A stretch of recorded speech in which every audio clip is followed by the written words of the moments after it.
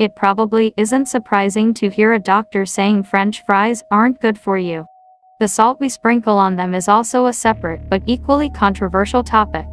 However, it's not just the sodium in the salt making these spuds undesirable. This makes little sense.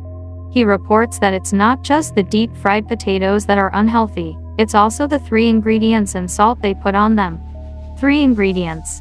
The initial ingredient is salt or sodium chloride, followed by dextrose, which is a form of sugar, and finally sodium silicoaluminate, a form of salt which contains aluminum. He reports neurodegenerative diseases like dementia and Alzheimer's might be caused by aluminum, and that's what they are sprinkling on these fried potatoes. Goodness gracious.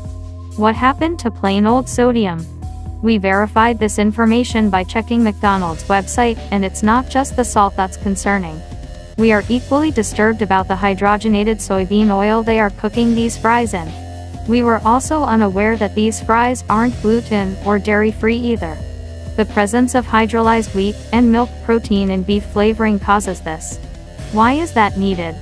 After seeing these ingredients, it's easy to understand why food tastes better than other countries. If they can make them clean there, why not here? It's sad to think these delectable fries contain so many unnecessary ingredients, and it's impossible to understand how it happened. Although no one expects junk food to be healthy, it shouldn't be even worse than it already is. Particularly when it tastes better in its natural form.